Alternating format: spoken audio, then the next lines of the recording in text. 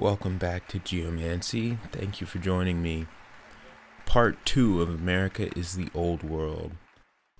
We're going to start in Philadelphia, looking at Commerce Square across the Schuylkill River.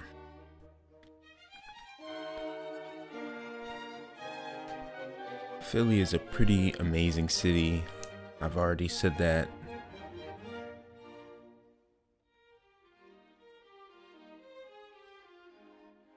We will be covering many places, some new, some old.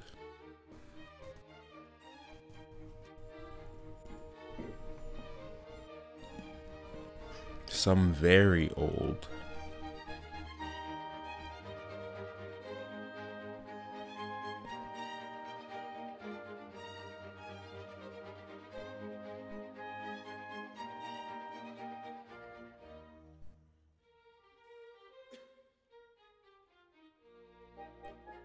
I was walking down the street and noticed those Dutch gables. Good thing we do our architectural history research. Just like with this building. Covered that one already. They were looking at me and I was looking at them. This building was part of a much bigger gas network. The Philadelphia Gas Works, which I talked about in my video, Fueling the Ancient Grid. All across Philadelphia, you've got buildings for giants.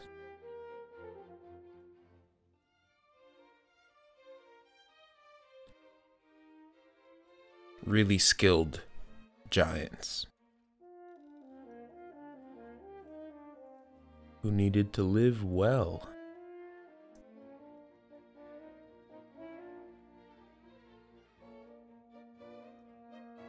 "12-foot ceilings and stories buried below."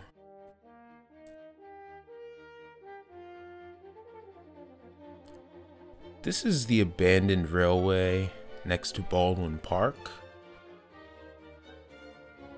which runs along our Gates of Hell ley line that I covered in the last video.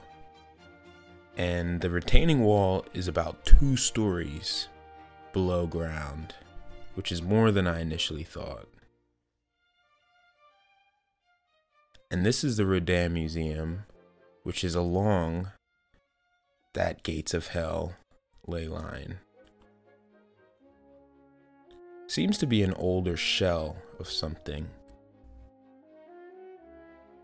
There's the Gates of Hell by Auguste Rodin in the background.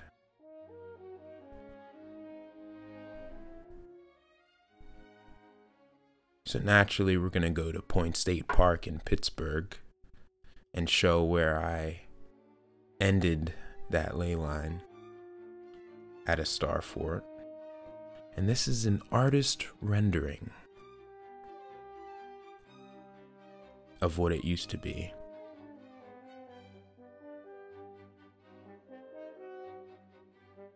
I bet he had a hidden hand in it.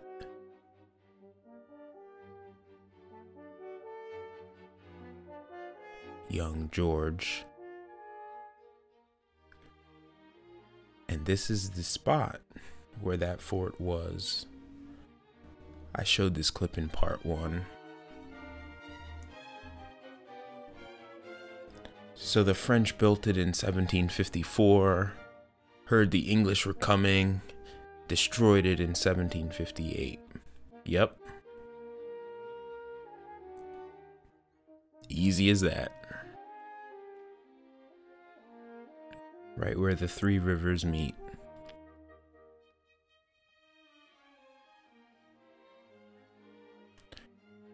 As I showed in the part 1, Pittsburgh is full of amazing buildings. Really everywhere is. That's the point of this. Like Harrisburg.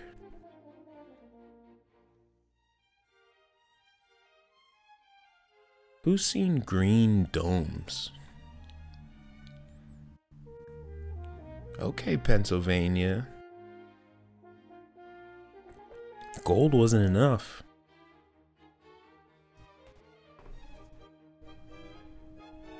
Still got the old world everywhere.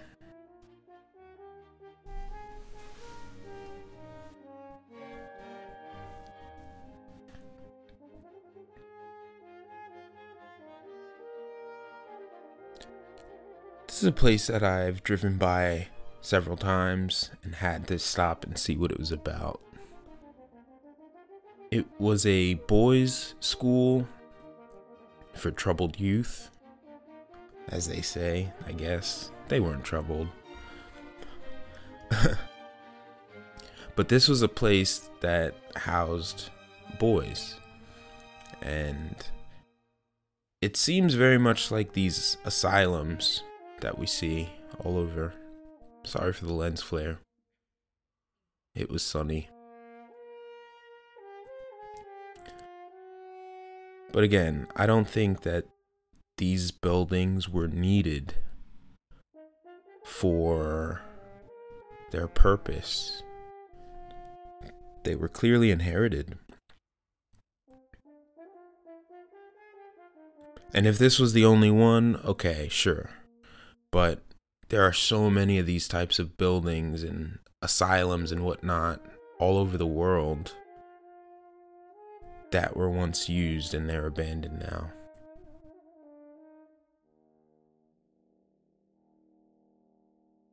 Here in Durham, North Carolina, this is possibly one of the deepest foundations I've seen, with windows buried well below ground level. I do not know what the purpose of this would be. But as I've shown in part 1, a lot of the South seems to have been buried. Just like the rest of the world. And also in Durham is Duke University, which is a spectacle. Featuring one of our favorite building types.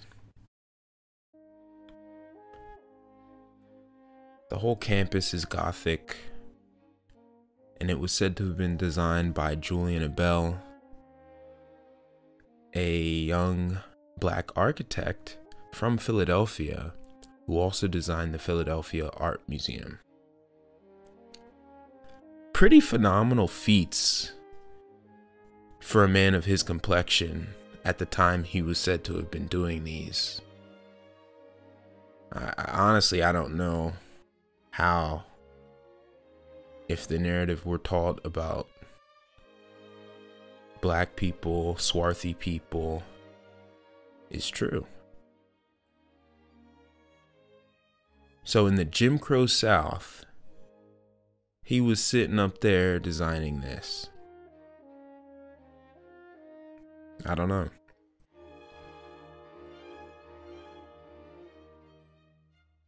Same Antiquitech, antennas. I mean, these buildings are amazing.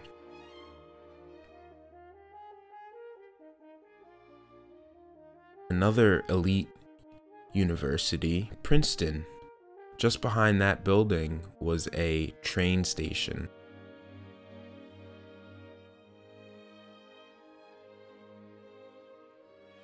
The whole campus is amazing.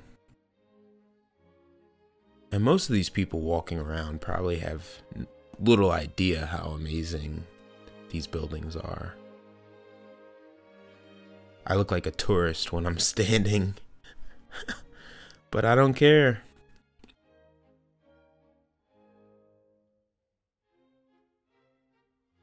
I'm trying to figure out why they needed temples and all of this.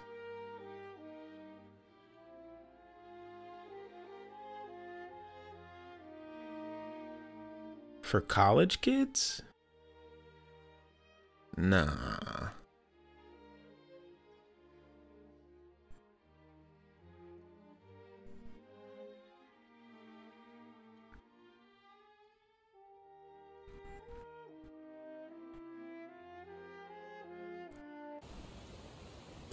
Switching it up, Niagara Falls, New York.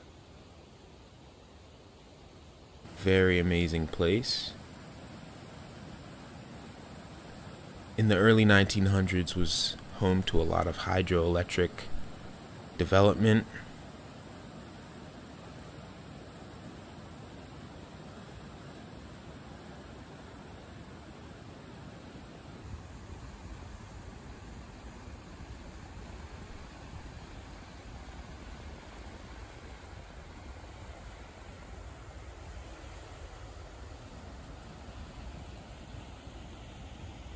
And the place is breathtaking.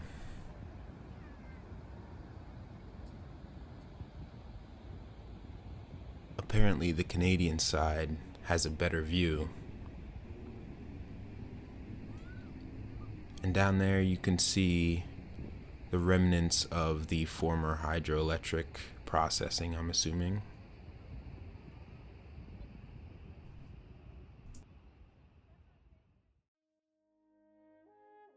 Nearby Buffalo.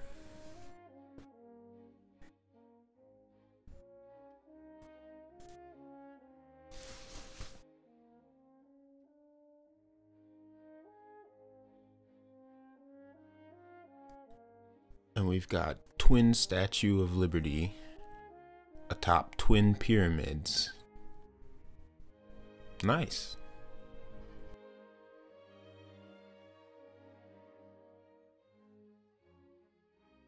Why the need for all of these buildings?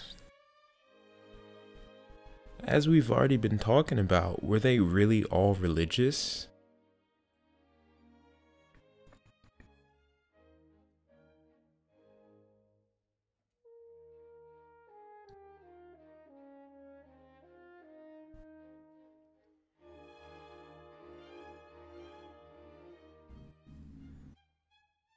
I bet whoever met in this place knew.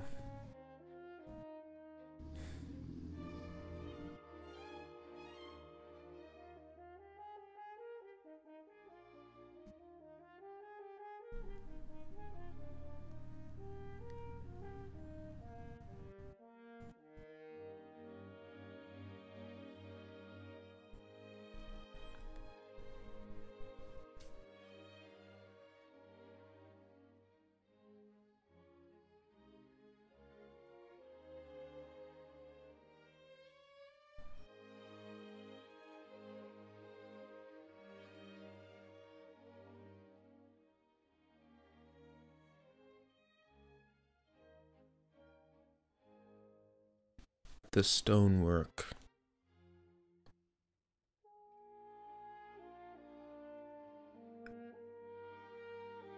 I'll tell you what, these builders needed to be well fed and rested everywhere. There could have been no war going on. There would have needed to have been abundance, surplus. Men are happy, women are happy, children are happy. The laws are just, business is booming. That's the only way all of this architecture gets done at the time that it was said to have been done. Unfortunately, none of those things were happening. There was constant war. There was hardly surplus. The 1800s, there was a war every week, basically. All around the world. But we see the same story.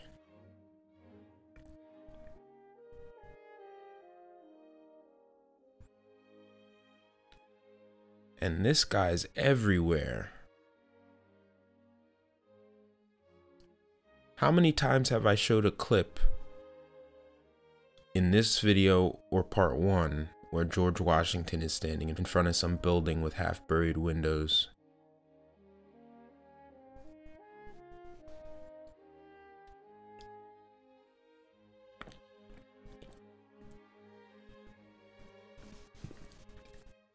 The Erie County Courthouse.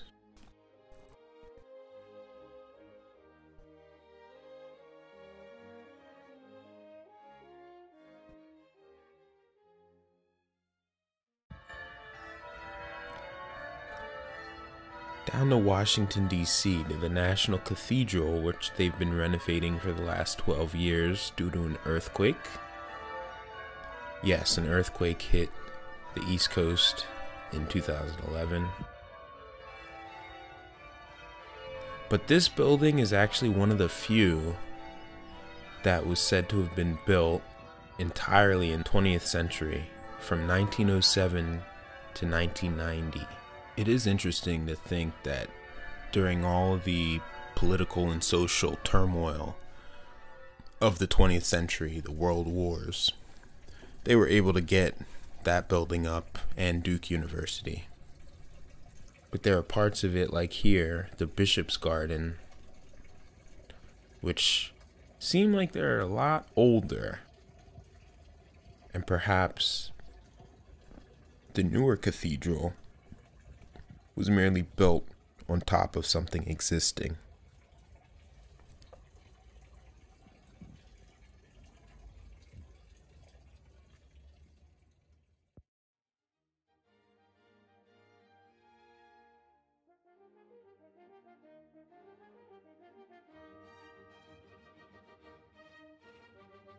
This building speaks for itself. It's pretty amazing, regardless of when it was built.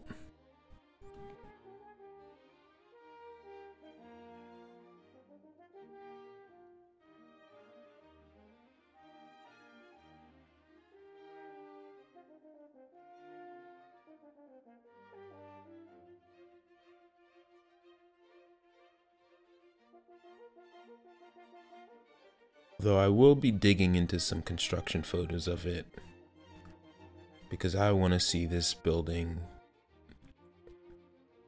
be built from the cornerstone.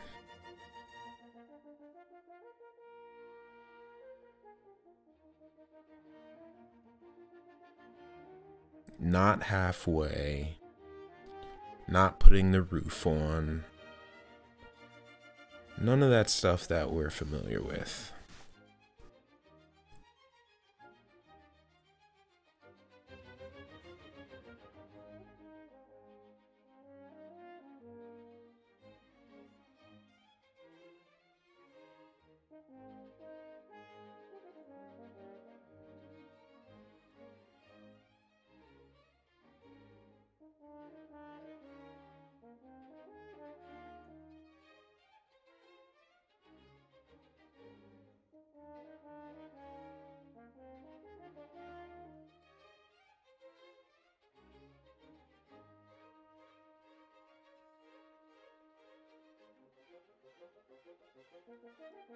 What do you think they're keeping in here behind those doors?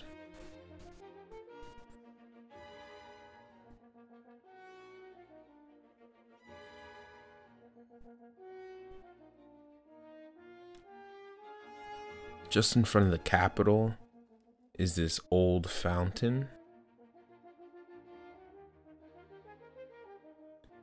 And the statue atop the Capitol was said to have been engineered to get there by a former slave. The classic slave did it narrative for amazing structures around the world. I'm not buying it.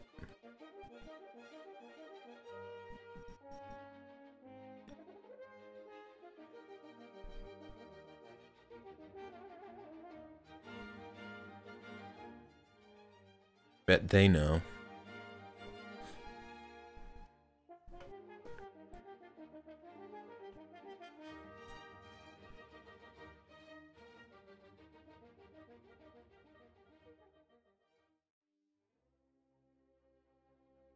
Cincinnati probably has the best brickwork of any city, and I wonder if that's really why they're called the Cincinnati Reds, because the brickwork is second to none. Now, of course, we go in and we paint it and, you know, add flower pots and this and that, but originally the brick all throughout the city was fantastic. And you'll see examples of that in this video and part 1 if you haven't seen that. Really just masonry in general. I don't know what I was expecting from a Midwest town, but it wasn't anything like this. And speaking of this, what happened?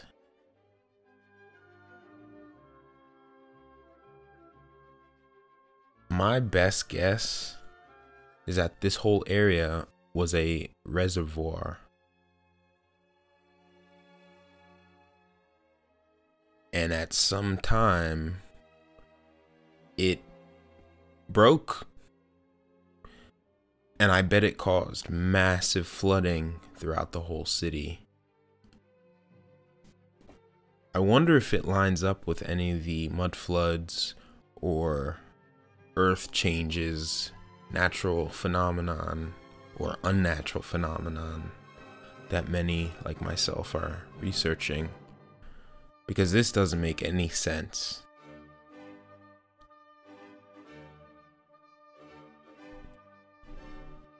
I mean, I can't explain what we're looking at or when it happened.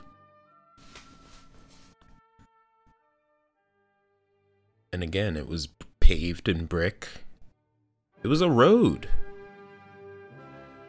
connecting one part to the other, and it broke.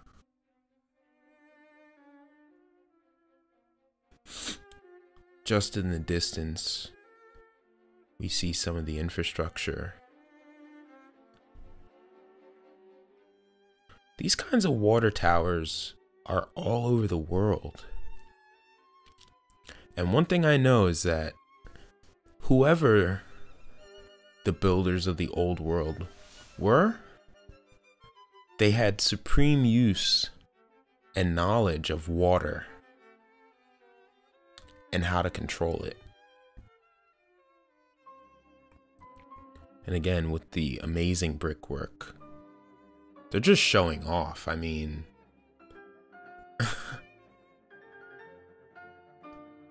but also form follows function, so this structure needed to be the way it is. There's an electric warning. So I wonder if this is like some hydroelectric converter or some type of battery.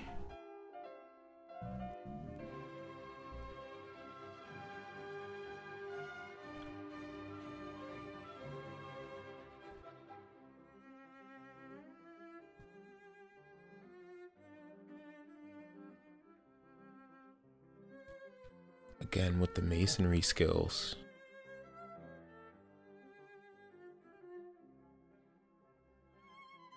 Except you gotta wonder, why would they put a door there? Or maybe they wouldn't, and the whole level was different.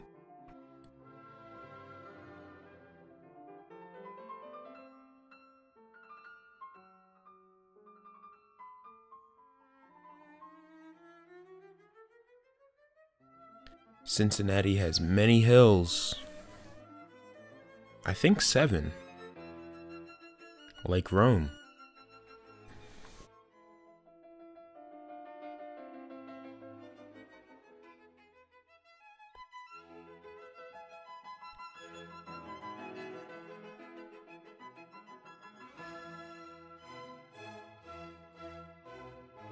Look at that.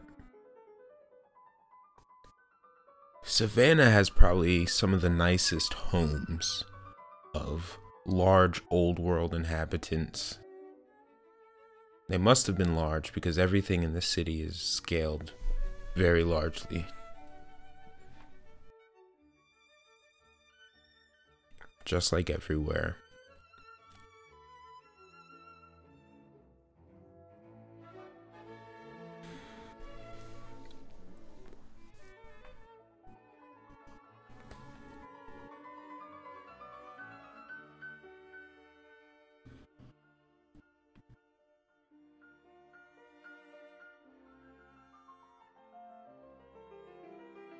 One thing about Savannah is that many of the homes have stairways leading up, as you see, but they also have full apartment units, ground level and below. What is that an indication of?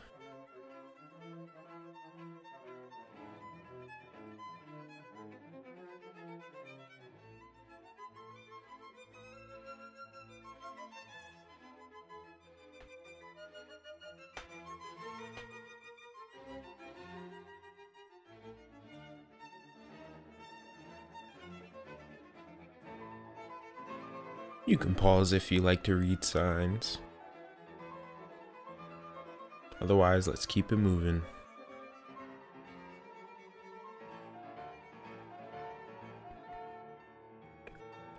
Not a bad police headquarters. Established 1854? What, they didn't need cops before then?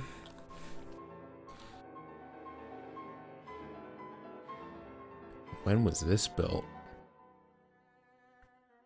This is the part of the city that's down by the river. And it seems as though the city is built on top of itself. At least twice. Not bad brick either.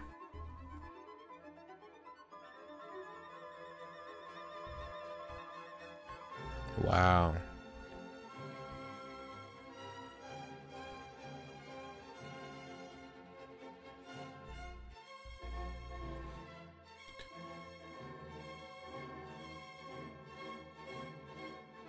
Charleston and the palm trees, just like Savannah, there's something about old world architecture next to palm trees.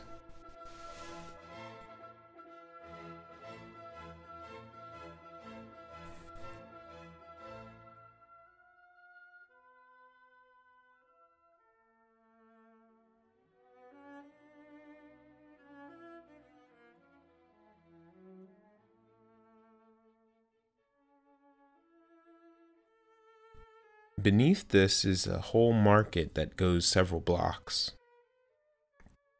Pretty cool place. But a lot of cities have places like that. So we're going to end on some cemeteries. This is Laurel Grove South, which was said to have been for former slaves and freed people. Although these two plots that I showed you bear the names of two of the major streets in Savannah, Broughton and Drayton Streets. And here is a very old headstone.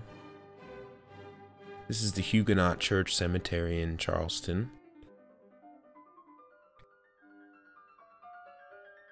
with some similar very old headstones. And around the corner, this is the St. Philip's Church Cemetery, again with some similar headstones.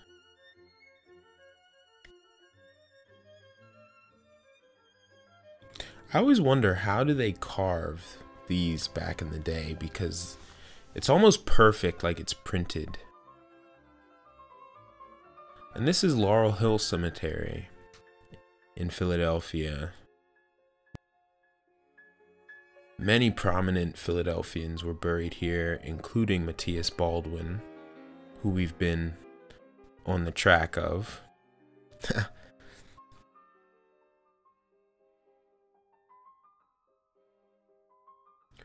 But there are many interesting things around this cemetery. For that tree to be on top of those two mausoleums, how old do you think that tree is?